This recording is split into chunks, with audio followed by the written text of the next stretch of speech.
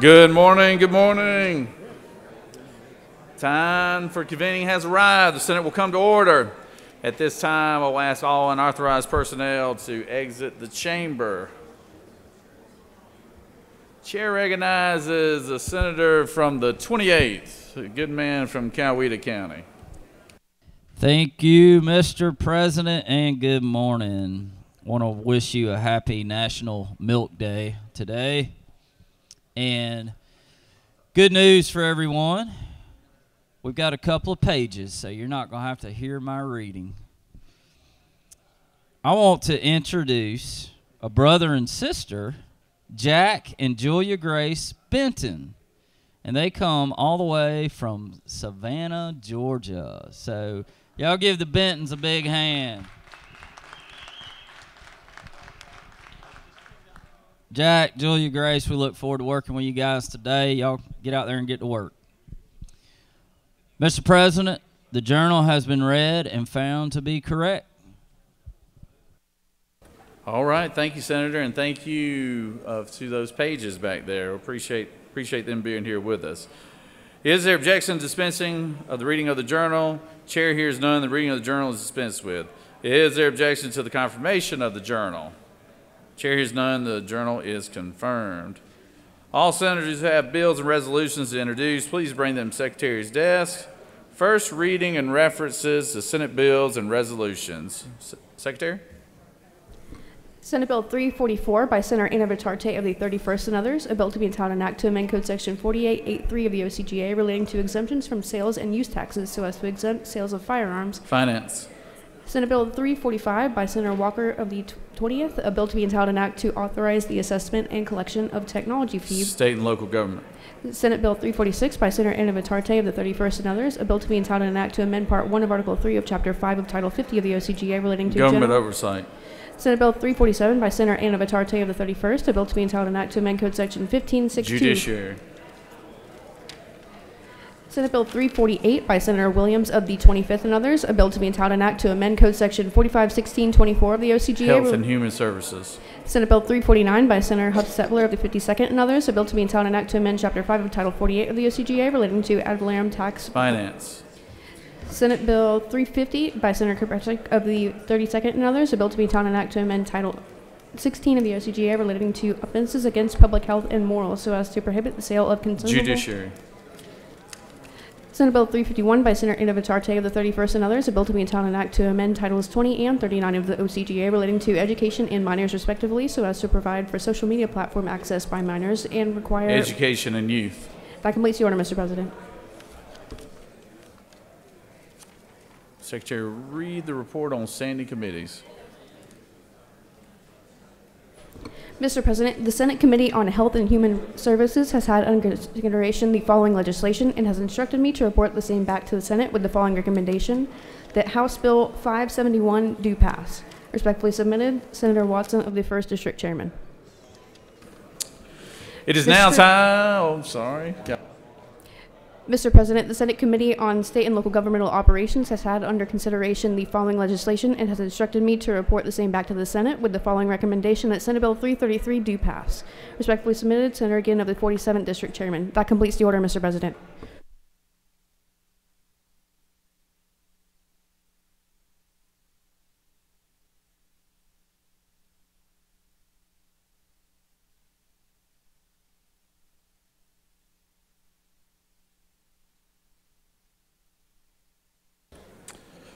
It is now time for the morning roll call.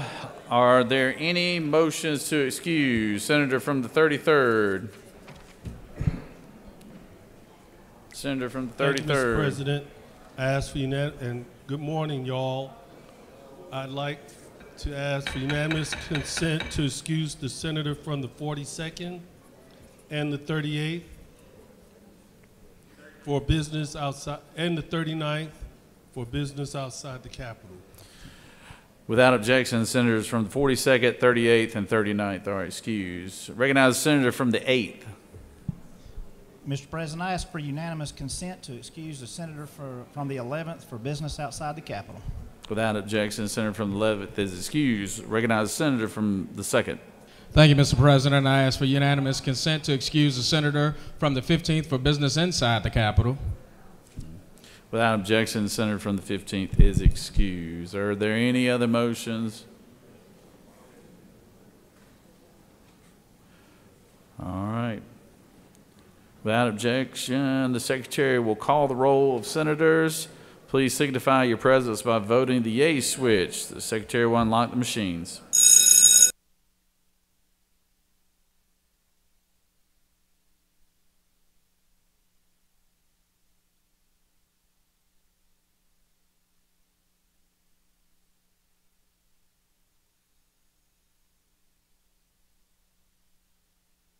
Senator from 29th, for what purpose do you rise? Mr. President, I rise to ask for unanimous consent to excuse the senator from the 50th for business inside the Capitol. It is, it's too late. The roll call has already started there, Senator, but. So when he comes back, he won't be mad.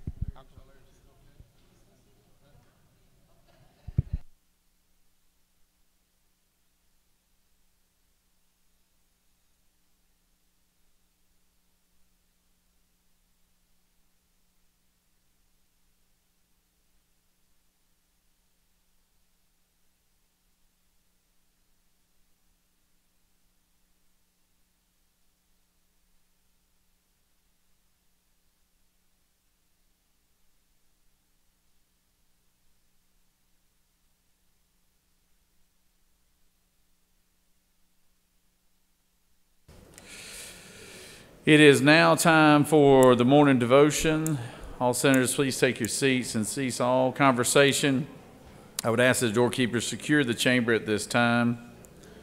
I just also want to remind everyone that we're going to be on a tight schedule because of the state of the state. So be mindful of that, and because we'll proceed over to the House chamber right at 11 o'clock. So those of you who are going to attend the State of the State, just know that we're going to be tight on schedule. So points of personal privilege and all those kind of things, just keep them to a minimum. But it's now my honor to call on the minority leader today. She and her special guests, and I'll call on the minority leader for the pledge and introduction of the pastor.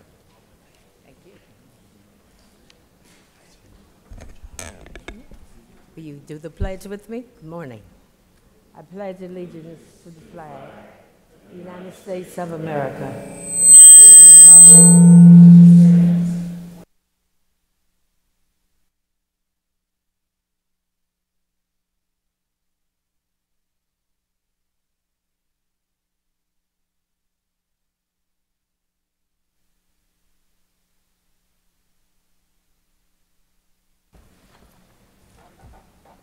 Good morning, everyone. I have the distinct pleasure of introducing someone that came highly recommended to me. He is Pastor Kevin T. Moore. He is the pastor of St. Philip's in Stone Mountain. St. Paul, I'm sorry. I always get St. Paul and St. Philip mixed up.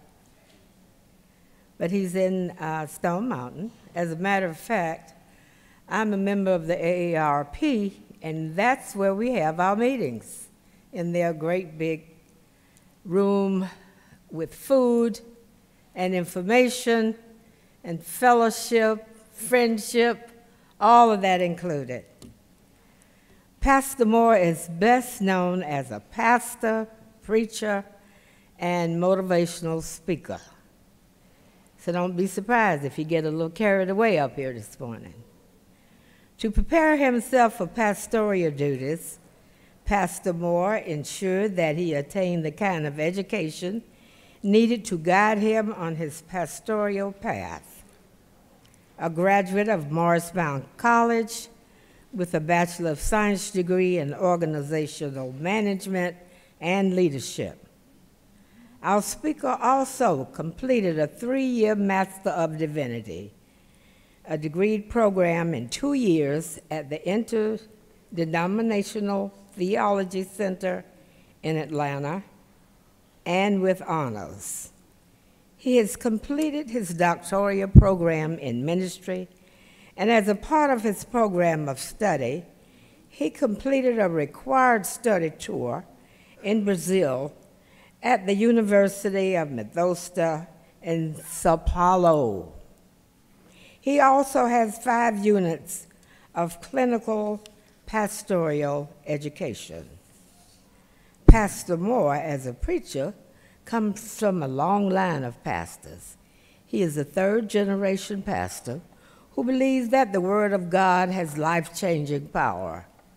Ordained as an itinerant elder in the African Methodist Episcopal Church in 2011, Pastor Moore worked in the vineyard as a connectional evaluation chair and connectional worship leader for the Young People's Department of the AME Church, and he served as an Ella Baker trainer for the Children's Defense Fund and the Black Community Crusade for Children. Working very closely with Marion Wright Elderman, Pastor Moore currently serves on the Board of Trustees for Turner Theological Seminary. He currently serves as the senior pastor of St. Paul AME Worship Center. Oh, it's in Lithonia, not Stone Mountain. I tried to claim it. And serves as the chairman and CEO of Bethel Housing Community Development, Inc. in Albany, Georgia. Please welcome Pastor Kevin T. Moore.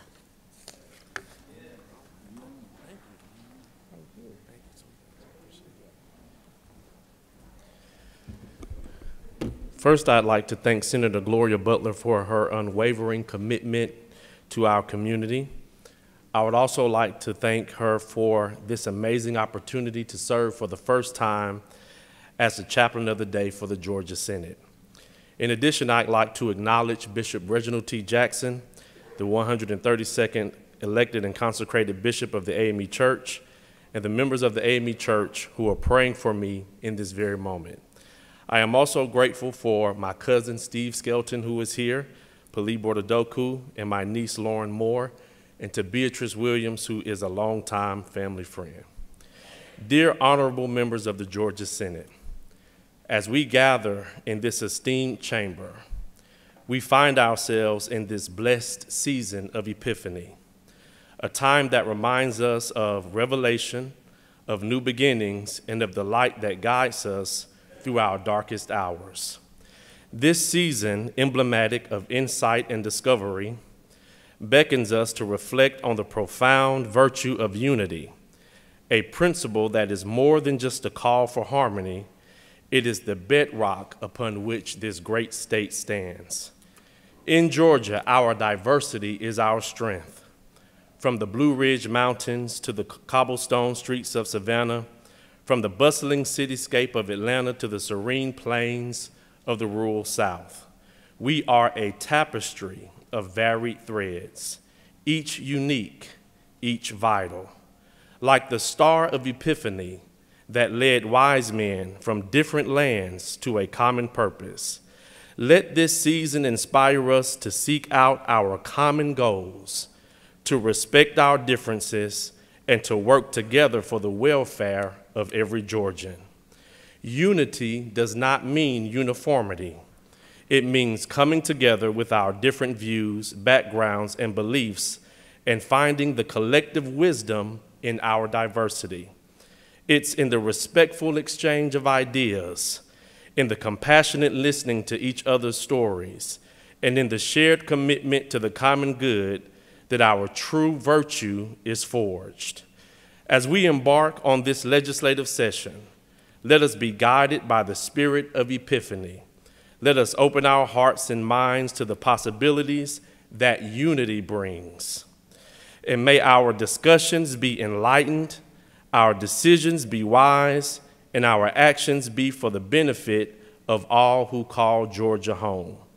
In this season of revelation, let us commit to being beacons of hope, unity, and understanding.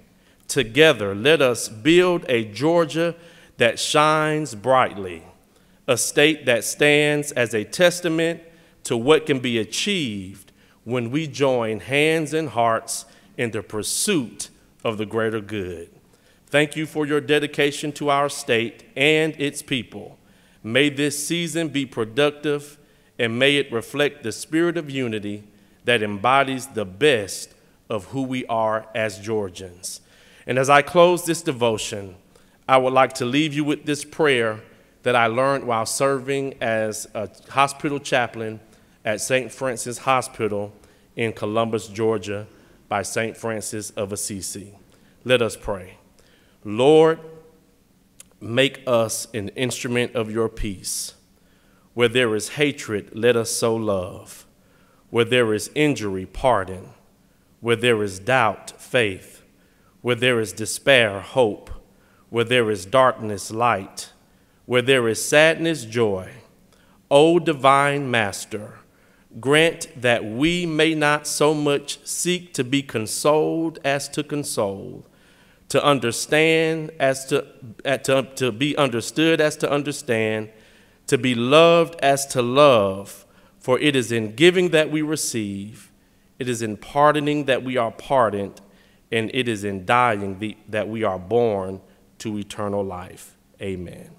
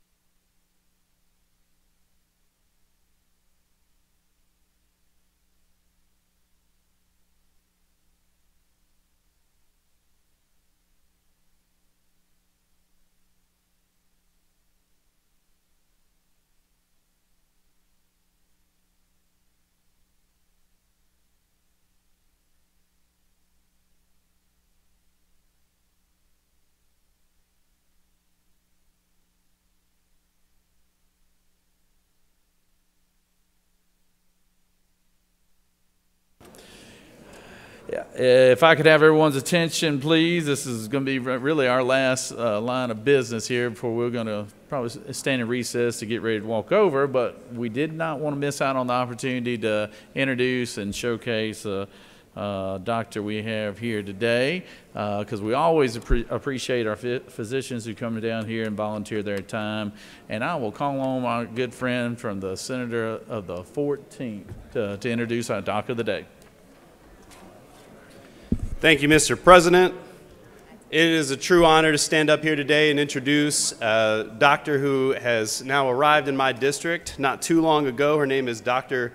Letitia Bilbrew, and she has quite an amazing story. She's an orthopedic surgeon who specializes in hand and upper extremity surgery, and she is the first black woman orthopedic surgeon to become a partner at Resurgence Orthopedics in Atlanta.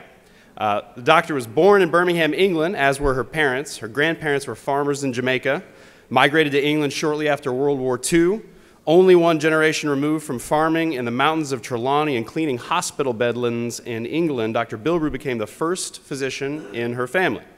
Her motivating catalyst for becoming a physician was watching the mistreatment of her grandmother in an English hospital. Though her first observation had to do with racial disparities within a healthcare system, she was determined to be the antithesis of the physicians that she had observed. In 1995, she migrated to the United States with her family to begin her journey to becoming a doctor. She earned her undergraduate degree in neuroscience and chemistry at the University of Miami in Miami, Florida, where I understand that she knew and was friends with the senator from the 6th, and her medical degree from the Morehouse School of Medicine in Atlanta, Georgia. She completed her orthopedic residency at the University of Texas Medical Branch in Galveston, Texas, and completed her fellowship at U of F College of Medicine, Department of Orthopedics and Rehabilitation. I'm going to go ahead and skip to this part because I know we're pressed for time. Her offices are in Decatur and Snellville. I want to say this twice. She is one of fewer than 5 practicing African American female surgeons in the state of Georgia.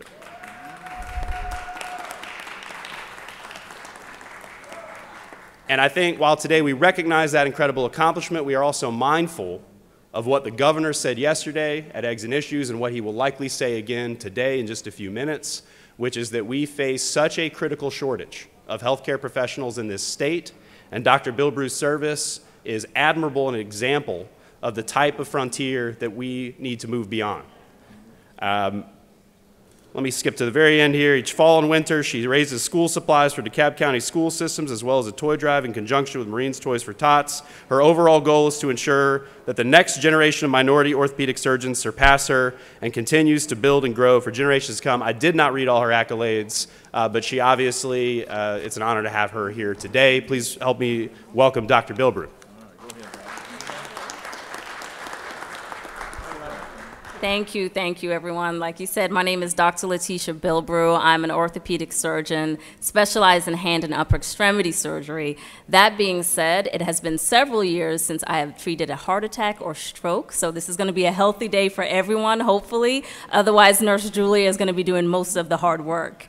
We have a saying in surgery. It says to measure twice and to cut once. And what that determines is the discipline, the preparedness, the execution that is needed to carry out surgery. So on behalf of the Medical Association of Georgia, on behalf of myself, on behalf of my patients and your constituents, thank you for always measuring twice and cutting once. Thank you for the preparation that you do, for the discipline, for your time and your efforts in ensuring that Georgia has one of the best healthcare systems in the United States. Thank you for having me.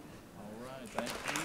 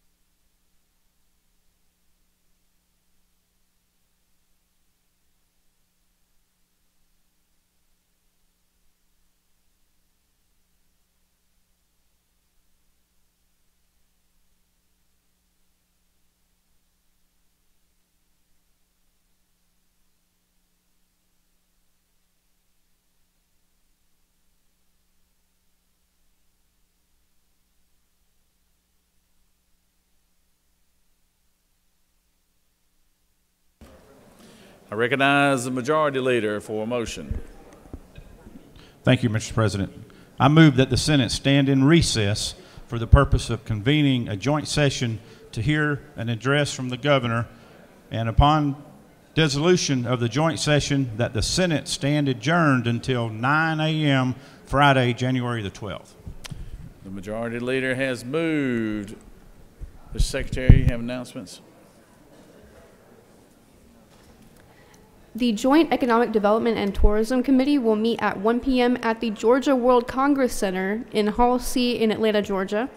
The Regulated Industries and Utilities Committee will meet today at 2 p.m. in room 450. The Public Safety Committee will meet at 3 p.m. in room 450. And the rest of the committee meetings have been canceled for today. That completes the order, Mr. President. Recognize the senator from the 19th, our Appropriations Chair.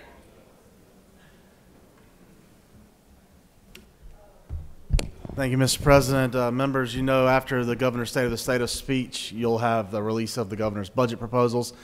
Your big books where you can get a copy of the amended and FY25 budget proposals will be available at 12 noon, starting at 12 noon in the Senate Budget and Evaluation Office across in the CLOB. Once you go through the security station, you turn to the right. Remember, only you or someone you designate can pick up that book. They will have to sign out for you. We just have a limited number of copies, so only one per each senator. So thank you, Mr. President. See you guys afternoon. Thank you, Mr. Chairman.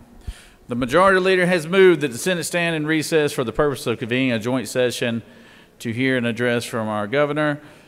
And upon that adjourning that joint session, the Senate will stand adjourned until 9 a.m. Friday, 9 a.m. Friday, tomorrow morning, January 12, 2024.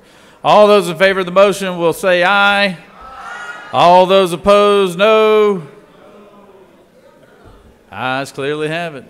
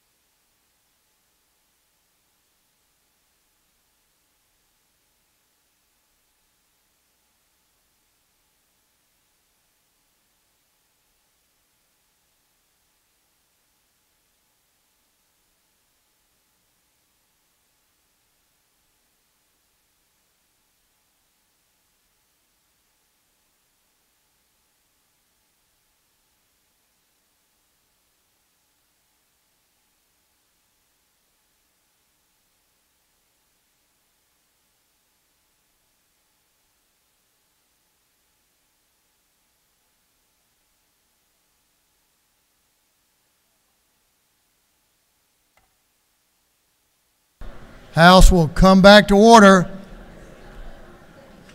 House will come to order. Members, you know the drill. Take your seats, please. Members will please take their seats.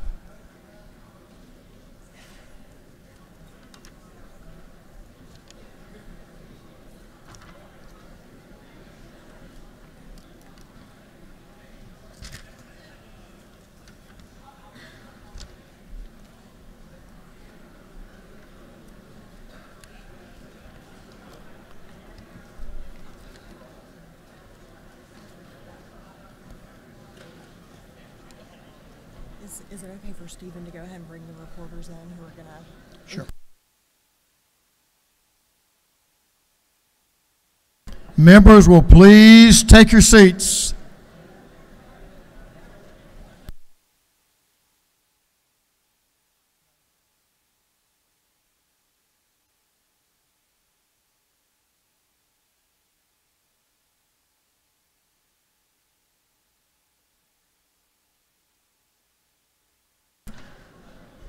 Members will please take your seats.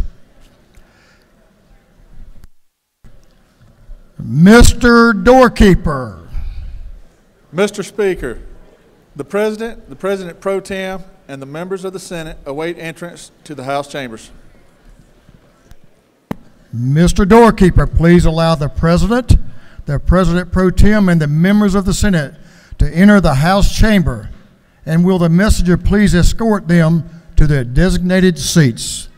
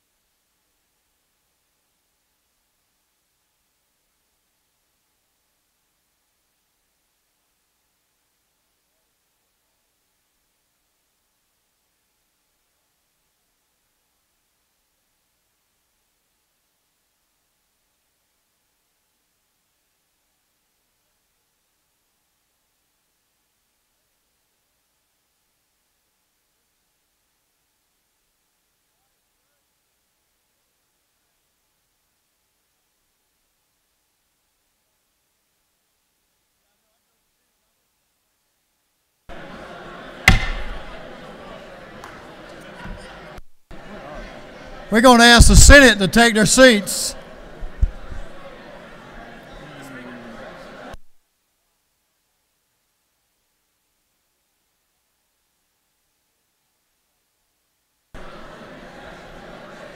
All members of the House and Senate will please take their seats.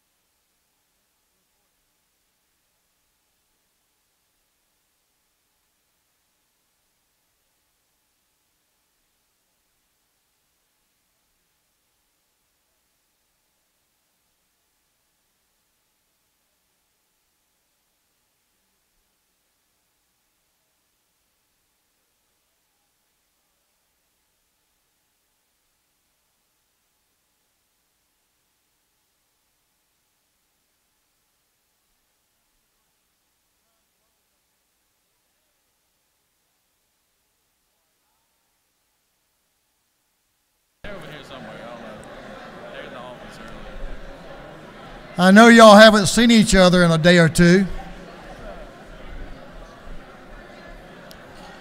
Members, I think y'all are getting ready for the next guest. But if members will take their seats, or at least have your attention. Mr. Doorkeeper.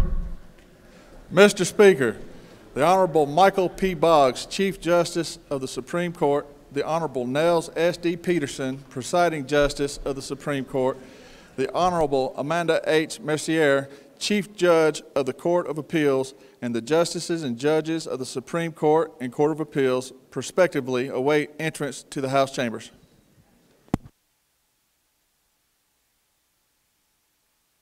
You have quite a list there, Mr. Doorkeeper.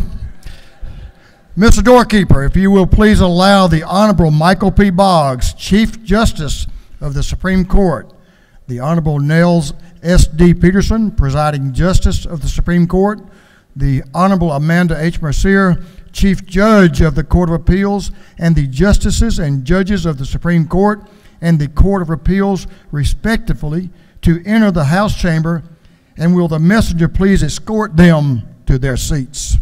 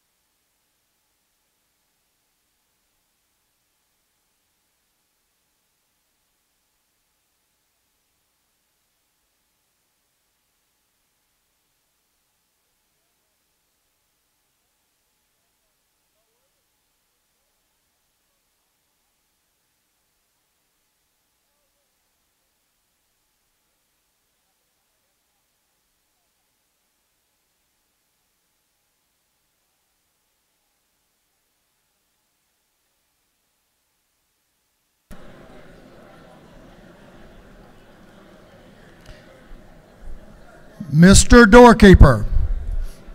Mr. Speaker, the Honorable Brian P. Kemp, Governor of Georgia, his committee of escorts, and distinguished guests await entrance to the House chambers. Mr. Doorkeeper, please allow the governor, his committee of escort, and distinguished guest access to the House chamber.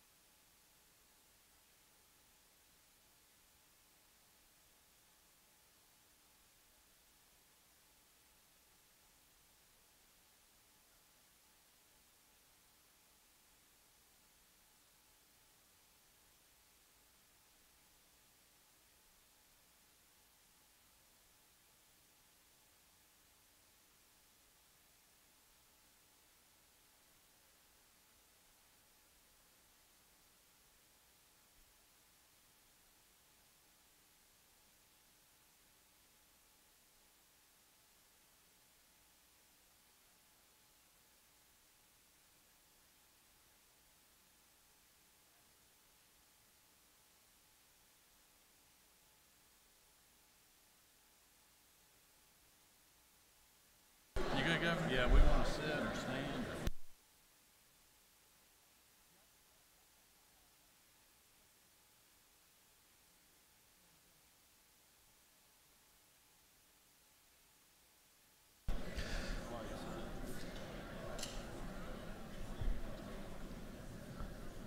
Members of the House and Senate, this joint session will come to order. I'll ask everyone to take their seats.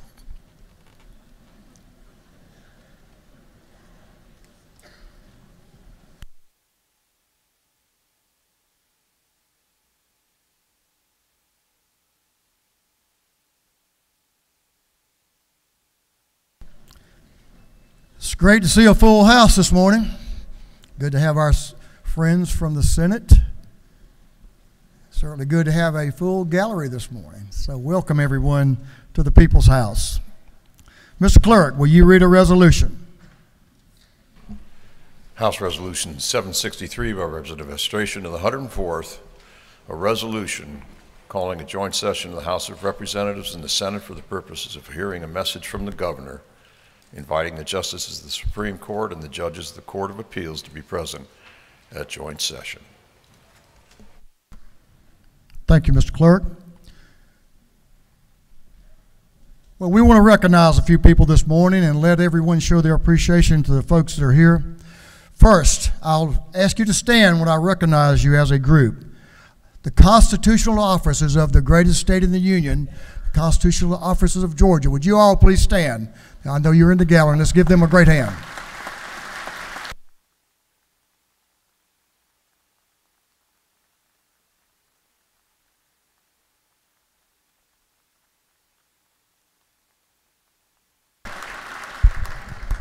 Good-looking group. Members of the Consular Corps, will you please stand so we can show you our appreciation?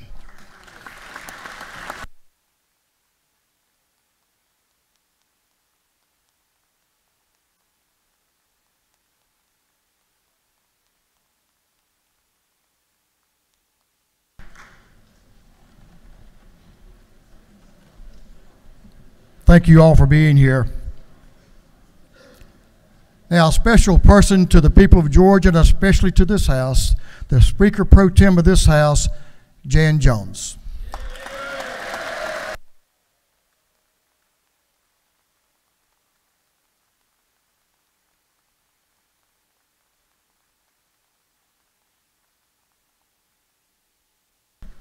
Thank you for your service.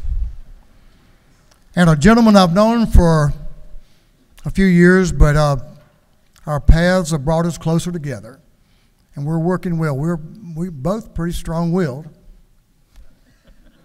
but it all works out. So it's a real pleasure for me to introduce the President of the Senate, a dear friend, Burt Jones.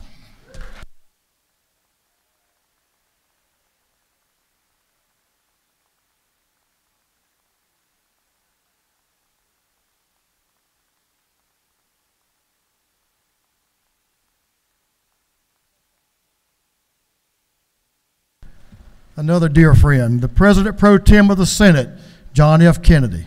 Welcome, sir.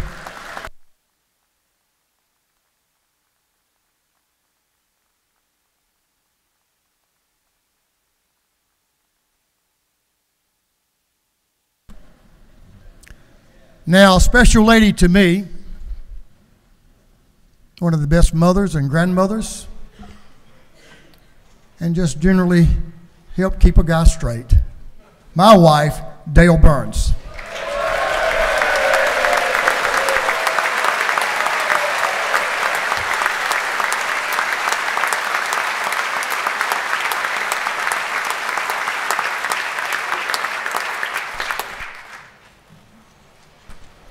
The Lieutenant Governor had given me a speech for about 5 minutes on this next one, but I'm going to shorten it down a little bit. Our great First Lady of the Senate, that we appreciate her being here today, Jan Jones. If you will, welcome First Lady of the Senate, Jan Jones.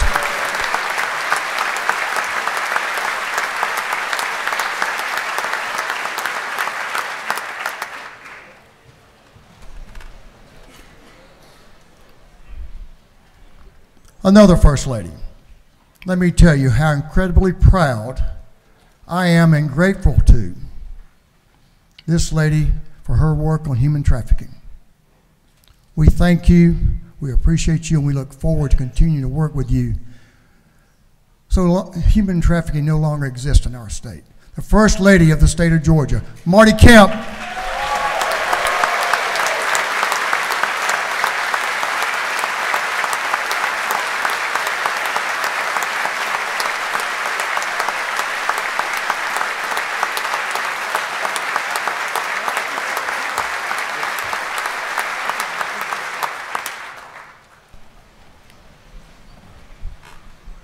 An incredible first family who's stood by their mom and dad and continue to support them every day. So we appreciate these incredible daughters, Lucy Kemp, Amy Porter Kemp, and Jared Kemp. Let's welcome the Kemp ladies. Thank you for your service to Georgia.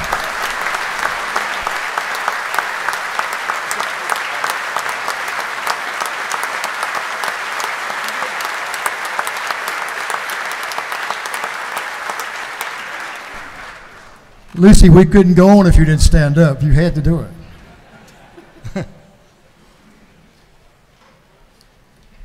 A special treat for us as well. She's been here any numbers of times, and we always appreciate her. The mother of the governor of this state of Georgia, Miss Ann Cavendish. Miss Ann, first mother, thank you for being here.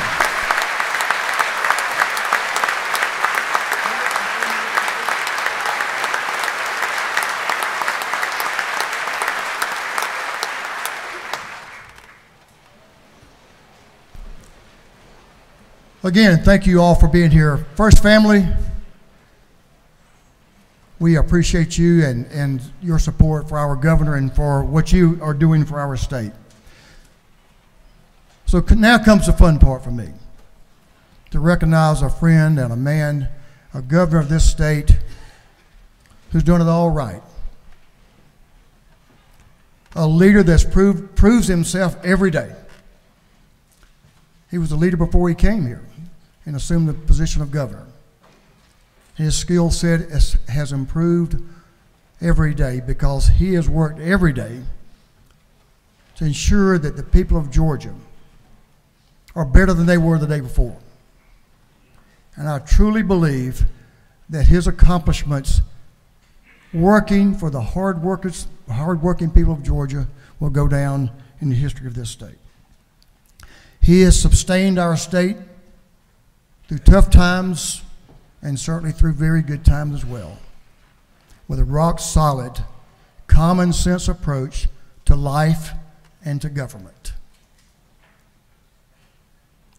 He needs no introduction, obviously, in our state, but I can assure you that his leadership, he needs no introduction in many parts, in any part of this country and in many parts of the world. It's my great honor and my great pleasure to welcome my friend, the 83rd governor of the state of Georgia, Brian P. Kemp.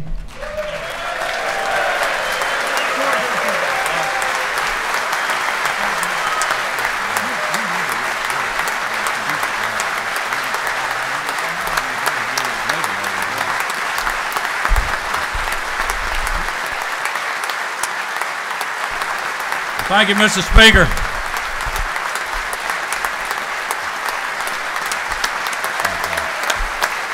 Thank you all very much. Thank you all very much. Thank you, Mr. Speaker, for those kind words. I appreciate the recognition. It's an honor to be here. Lieutenant Governor Jones, Speaker Burns, President Pro Tem Kennedy, Speaker Pro Tem Jones, members of the General Assembly, constitutional officers, members of the Public Service Commission, Mayor Dickens, members of the Judiciary, members of the Consular Corps, and my fellow Georgians. Later this year, the people of this state will once again fulfill their civic duty. They will choose who occupies these seats of service, and they will determine what course America takes in the years to come. As they have in years past, when they go to the ballot box, they'll see a stark difference between Georgia and our nation's capital.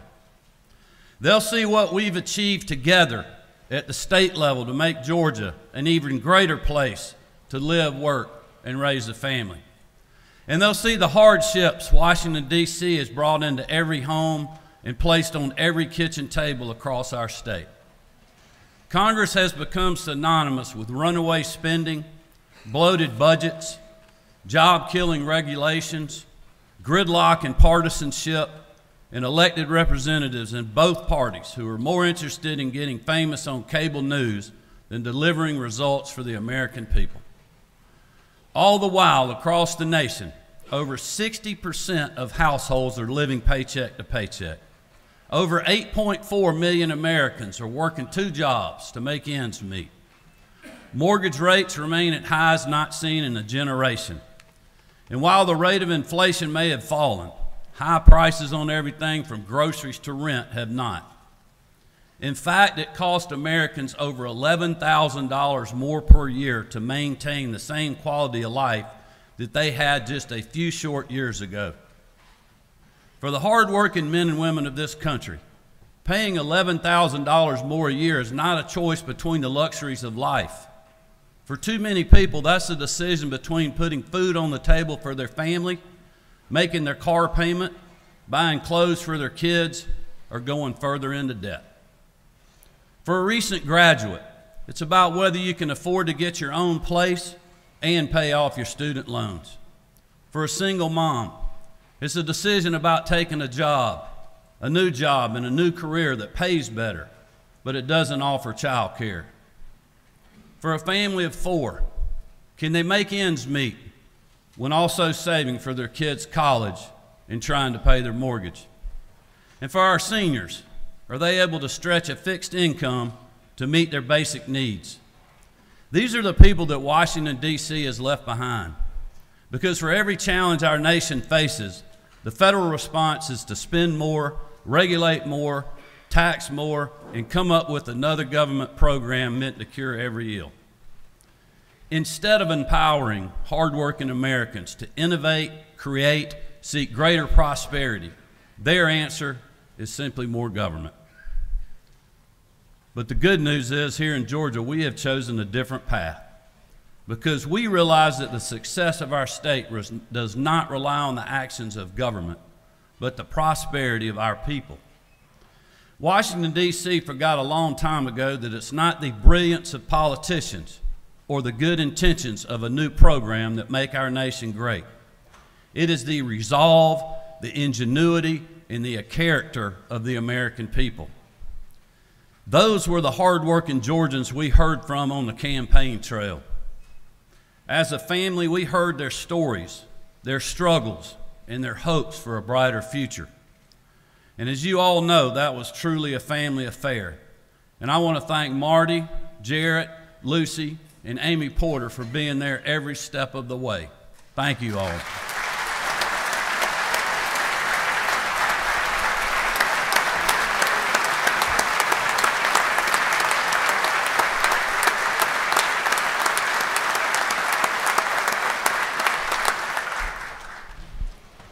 And I also appreciate my mom, who y'all recognized earlier. My sister Julie Reef and her husband are here with us today, and we just are honored by their presence.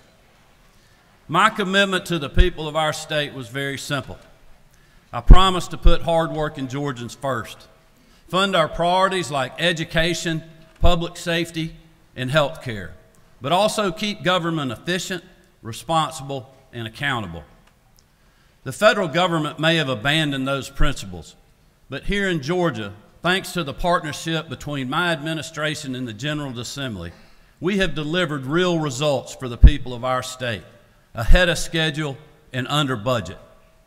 Thanks to a strong economy and conservative fiscal management of state revenues, we've provided nearly $5 billion of direct relief to taxpayers in tax refunds, gas tax suspensions, homestead tax exemptions, and more.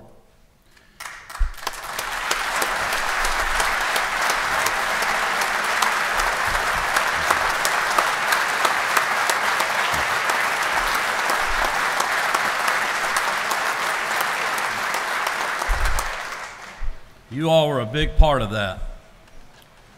Despite unprecedented challenges, we have maintained a AAA bond rating, while celebrating the creation of more than 171,000 new jobs and roughly $74.5 billion of investment in every corner of the Peach State over the last 5 years. And unlike a lot of blue states, these are private sector jobs, not grow in the ranks of government, and we are not done yet. Last month, I joined Lieutenant Governor Jones, Speaker Burns, and others to announce a plan to speed up implementation of the largest state tax cut in history, With your support, I look forward to signing legislation that decreases our state income tax to 5.39% starting this year.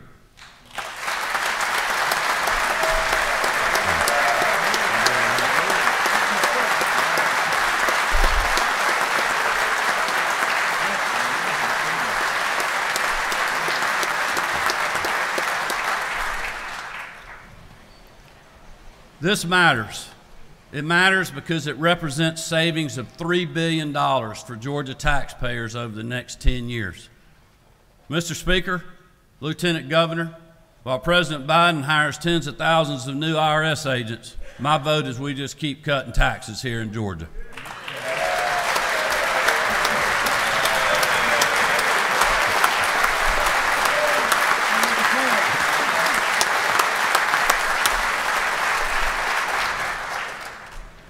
The path that Georgia has taken over the last 5 years has led to record job growth, historic investment in communities from Bainbridge to Blue Ridge, $5 billion of tax relief, and enough funds saved to operate state government for months in an emergency, not days.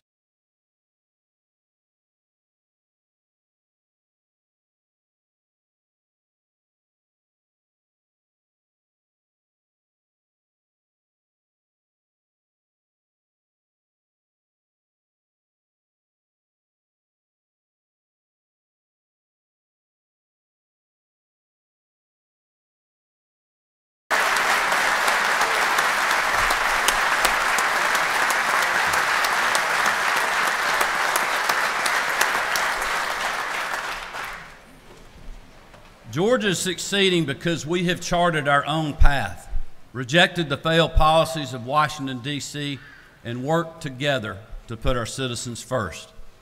But I believe the worst thing we could do is call it a day and coast through what is certain to be another contentious election year. We have accomplished so much over the last 5 years, despite unprecedented times and challenges, because we haven't gotten distracted from doing the job that we were sent here to do.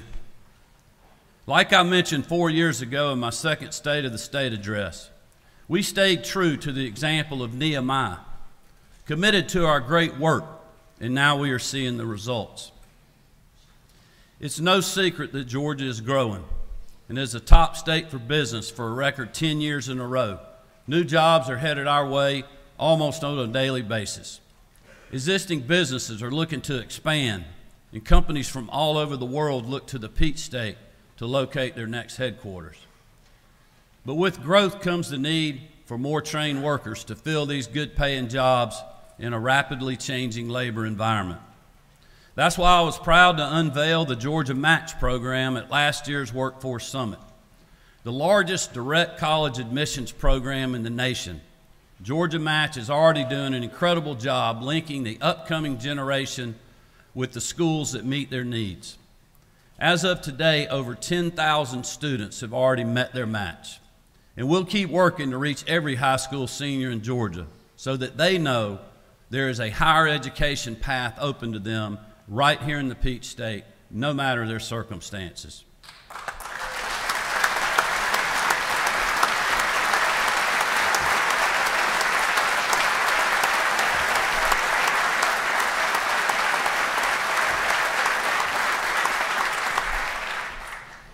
Speaking of education, my amended 2024 budget and the fiscal year 2025 budget proposals double down on our continued and historic support of K-12 education, with $1.4 billion in additional funds allocated to make a total of $12.8 billion. Republicans and Democrats alike have supported this record investment in our students. And I want to take a moment and thank all of you for that strong bipartisan achievement. It's also important for us to remember that increased funding does not guarantee greater success. As a small business owner for almost 40 years now, I believe, like many of you, that competition and the free market drives innovation. At the end of the day, they result in a better product for the consumer. When it comes to education, the same principles hold true. Over the last few years, there has been a great deal of debate around different proposals to expand options for students and families when it comes to finding the education that best fits their individual needs. Many members in both chambers have worked hard on this important issue, and I want to thank and applaud them for their efforts. Some prefer the term school choice or educational freedom. Some call them vouchers. In my opinion, what each of these terms or slogans fails to mention is the child.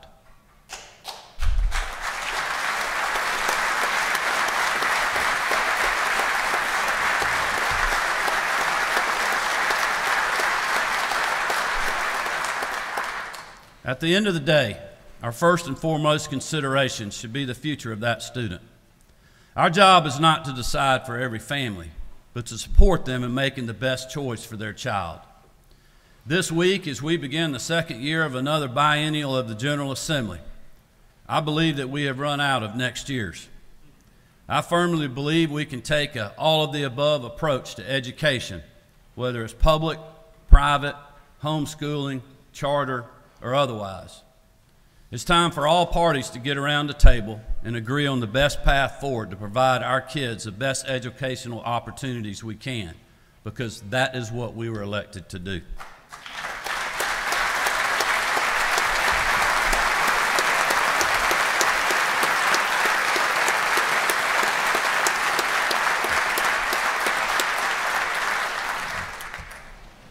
To that end, my office and I look forward to working with the members and the leadership of both chambers to get a bill passed and signed into law this session. Finally, our students and teachers deserve to have a safe learning environment, no matter their zip code. Since I took office, I've had the opportunity to hold more than 30 roundtable discussions with educators and superintendents from all over this state. We heard frequently that our schools were in need of additional resources to enhance security. That's why since 2019, we have provided more than $185 million to all of our schools to help secure the safety and well-being of our students and our teachers. This year, I'm proposing we continue those efforts by making school security funding permanent. In my budget proposal, I've included a request for $104 million that will go directly to school districts for school safety enhancements. Schools will determine how to best use this money, whether for personnel like school resource officers or for physical or technology improvements that make our places of learning more secure. This investment is more significant because it will enable schools and administrators to plan accordingly, knowing that this money is headed their way for this specific purpose. I hope to see strong bipartisan support for this budget item to keep our kids and our schools safe.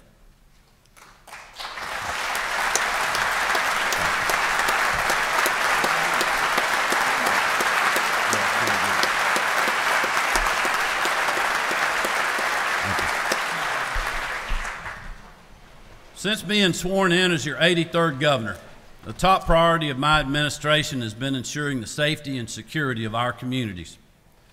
There is no doubt that we have made great progress, from the GBI's Anti-Gang Task Force and HEAT Unit and the Department of Public Safety's Crime Suppression Unit, to the First Lady's Grace Commission and the Attorney General's Human Trafficking Prosecution Unit and the school security measures I just mentioned.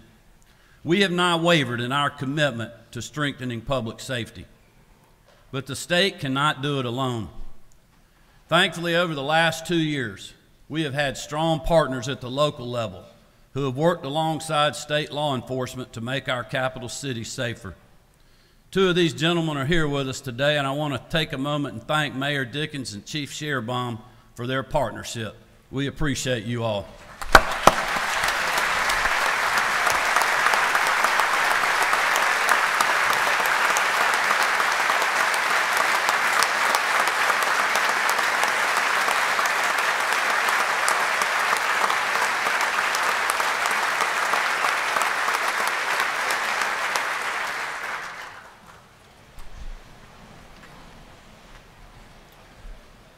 While the mayor and I come from different political parties and don't agree on everything, we do agree on the importance of reducing crime and keeping our citizens safe.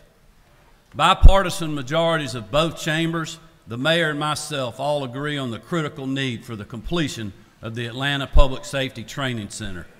This facility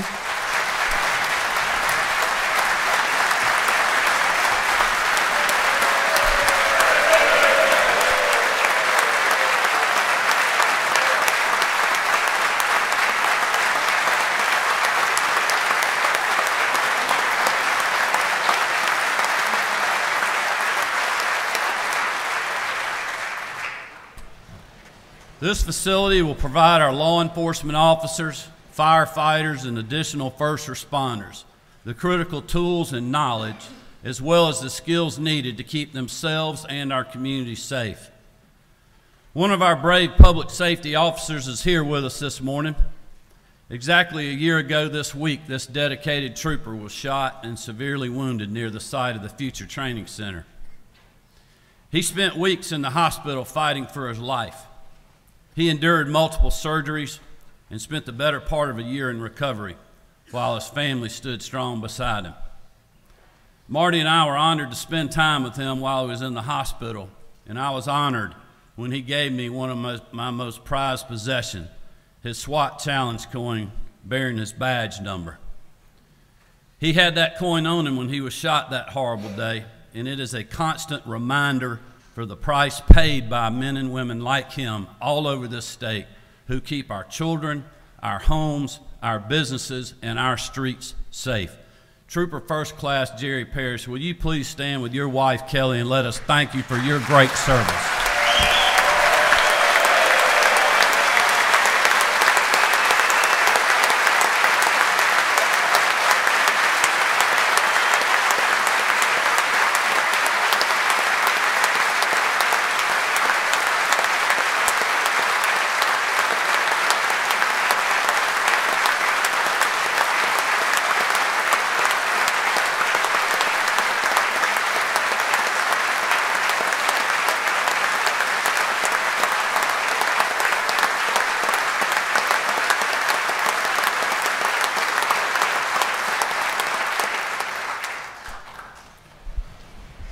Thank you to the entire Parrish family for your service, your bravery, and the sacrifices you've made over the past year for us.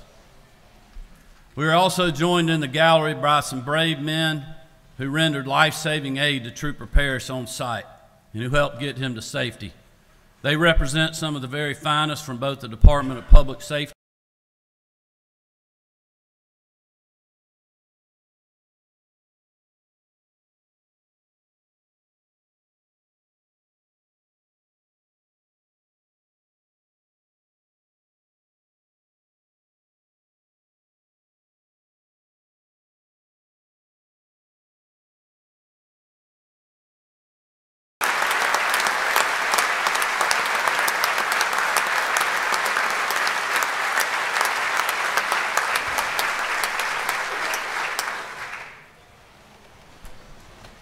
We are so grateful for you all.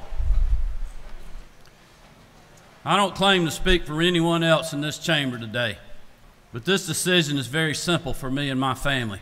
As long as I'm your governor, there will be no gray area or political double talk. We will support our law enforcement officers. We will support our firefighters and our first responders, and the Atlanta Public Safety Training Center needs to be built, period.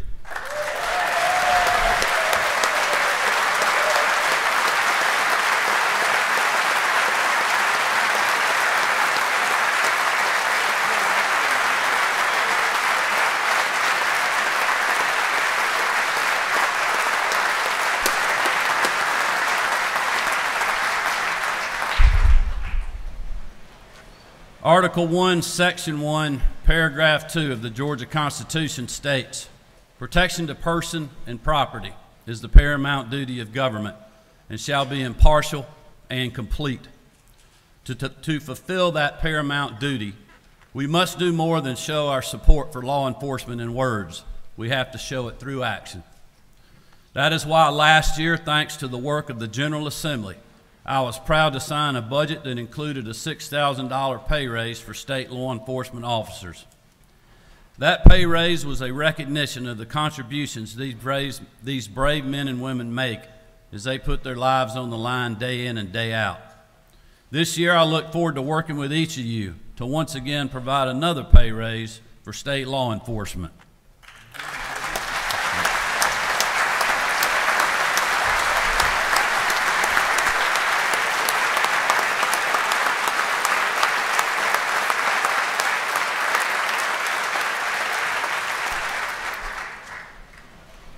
Within my budget proposal are pay increases of an additional $3,000 for state patrol officers like Trooper Paris, as well as our correctional officers and other state law enforcement agencies. These investments will not only serve as a renewal of our commitment to these law enforcement officers, but will also support our ongoing retention and recruitment efforts. I'm also urging the General Assembly to complete what we started last year and give final passage to the Peace Officer Loan Repayment Program. Because despite what some may say, we need more police officers, not fewer.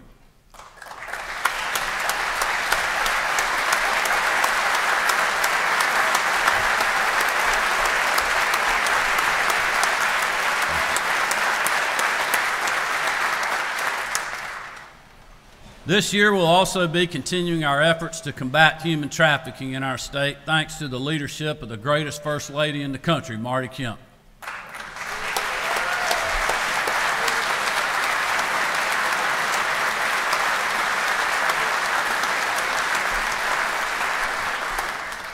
Thanks to her work and that of the Grace Commission and members of both chambers, Georgia has gone from being known as a human trafficking destination to being known as the leader in going after traffickers and supporting the victims. Under the First Lady's leadership and with overwhelming support from both chambers, we have passed and signed into law 8 pieces of legislation that go after those who work in this evil enterprise while also supporting the victims. Our efforts have enabled the GBI's HEAT unit to investigate 369 cases of human trafficking since its creation, and for Attorney General Carr's Human Trafficking Prosecution Unit to secure 32 convictions while assisting rescue of over 129 victims since it launched. But we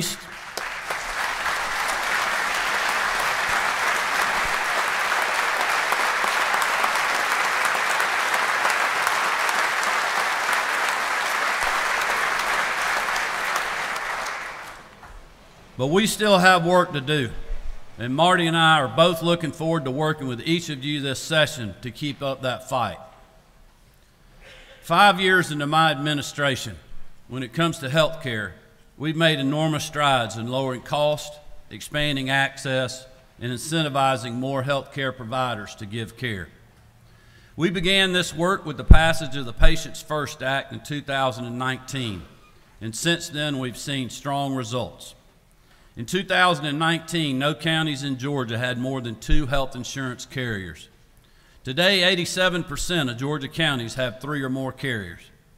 And thanks to Georgia Access and the reinsurance program, enrollment in the private sector exchange over the past 5 years has grown from just under 460,000 to over 1.2 million Georgians. Georgia Access is also saving hardworking families more and more in their wallets. In all, we've reduced premiums by an average of 11% across the state. That represents an average annual premium reduction of almost $929 million a year. In rural counties, where premium prices were the least affordable when I took office, Georgia Access has reduced premiums by an average of 29%.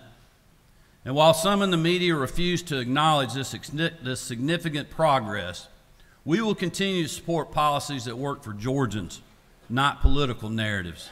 Because the fact is that for individuals and families struggling to make ends meet, lower insurance costs and more choices lead to better care that they can actually afford. And because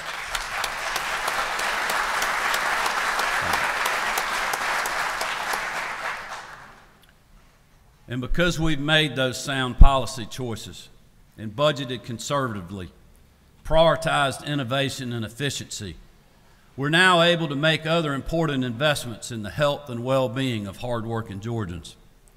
That includes our efforts in mental health. 2 years ago, as you know, I was proud to sign into law the Mental Health Parity Act, a fitting capstone to the late Speaker David Ralston's years of service in this chamber, and one that leaves a lasting legacy. One of the most visible examples of that legacy was the 988 Crisis Hotline campaign conducted by the Department of Behavioral Health and Developmental Disabilities last year. Thanks to Commissioner Kevin Tanner and his team, more Georgians than ever before are accessing services that help them when they need to turn their lives around for better. To enhance this program further, my budget proposal calls for an increase of $205 million for DBHDD and other entities that address mental health. This new funding will enable DBHDD to expand services for those struggling with mental illness. It will increase the number of crisis beds throughout the state. It will further crisis intervention resources in all communities and improve the quality of mental health services overall. Once passed, we will be spending $1.6 billion on mental health, more than ever before.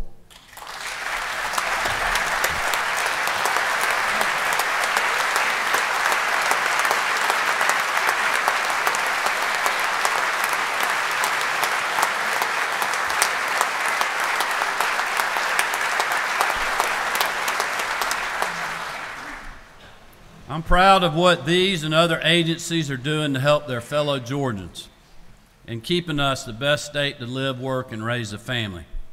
As we speak all across Georgia, there are men and women working hard to keep our neighborhoods safe, attract new jobs and industries to communities in need, and teaching a whole generation that will one day occupy these roles and much more. They have remained committed and hardworking during unprecedented challenges over the last 5 years, and I'm so proud of everything they have accomplished for our citizens. It is no secret that most state government jobs pay less than private sector opportunities in the same line of work. But many of our employees do it because they feel a sense of public service, and they want our state to succeed. But for state government to stay efficient and stay ahead of Georgia's continued growth, we must be able to attract and then retain employees who perform these vitally important jobs. That is why my budget proposal provides a pay increase for all state employees, including our teachers.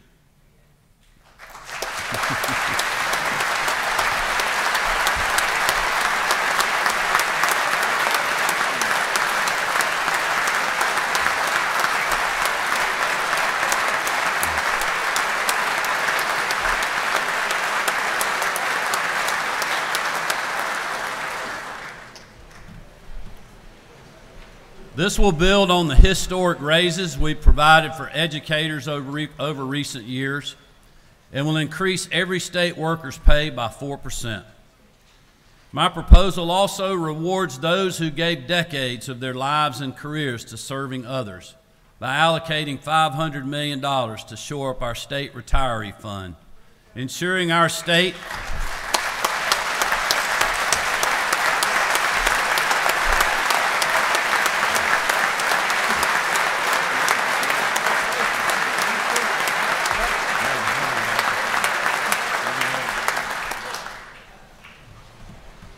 This will ensure that our state keeps its promises for our retirees and also stays on solid financial footing. Instead of expanding the size and scope of government, we're putting state dollars to work in targeted, efficient ways to recruit, retain, and thank employees in vital roles, from corrections officers to caseworkers. By doing so, we're continuing our efforts to wisely use every penny taxpayers send us, from state agency personnel to our schools, public safety, and the healthcare marketplace. As we look across America, there's no doubt that we're at a crossroads. From crushing inflation and dysfunction in Washington to the crisis at our southern border and unrest overseas, these are indeed trying times. But I believe we have an opportunity here in Georgia, an opportunity to highlight a different path, One of the brilliant principles of America's founding is the role of the states. For them to be the laboratories of democracy, to protect the liberties and freedoms of their citizens, and to carry out the will of the people. Our founders didn't believe the states should always look to the federal government for answers. And by judging by current comparison, I don't think we would have much to learn. In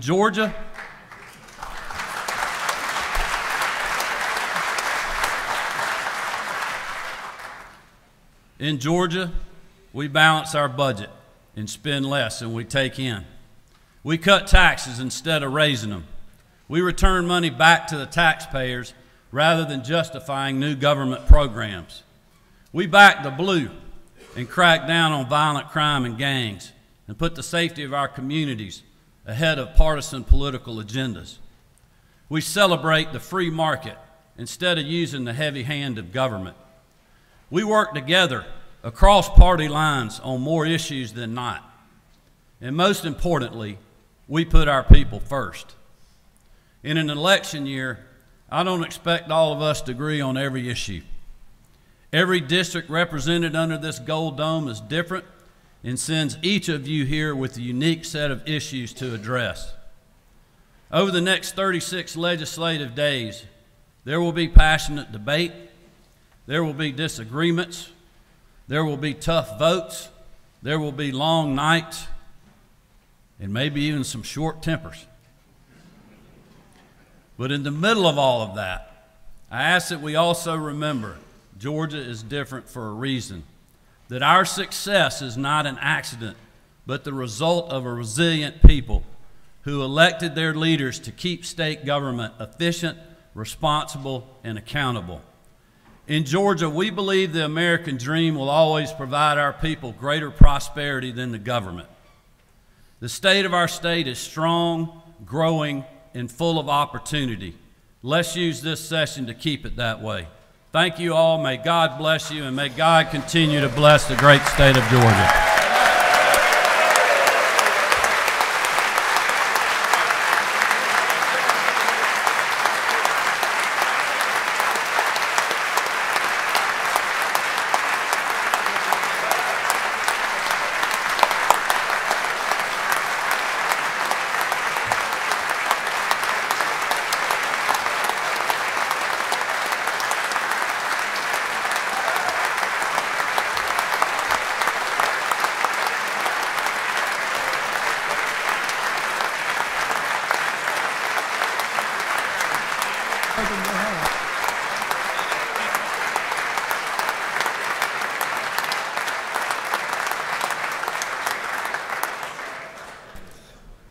Thank you, Governor Kemp. I expected no less. That was awesome. Thank you for those words. Will the committee of escort please escort the Honorable Brian P. Kemp, Governor of Georgia, and his distinguished guest from the House chamber.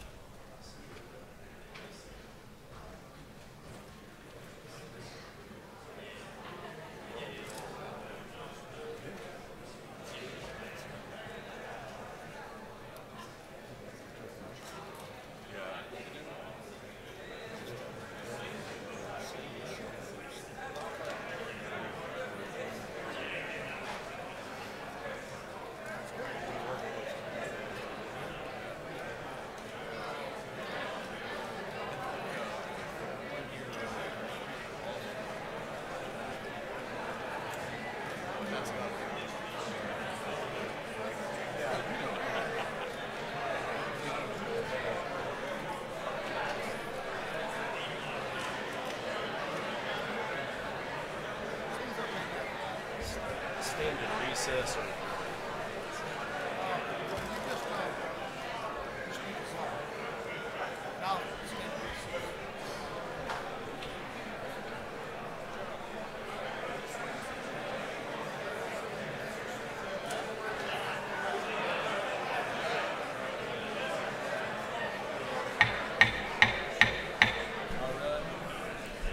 The majority leader of this House, Leader F. Stration, is recognized for a motion. Thank you, Mr. Speaker. I move that this joint session be dissolved. Is there any objection? Hearing none, this joint session is hereby dissolved. The House will stand in recess for about 10 minutes, and we'll get back to our business. Thank you all for being here. We're glad to have our guests in the chamber.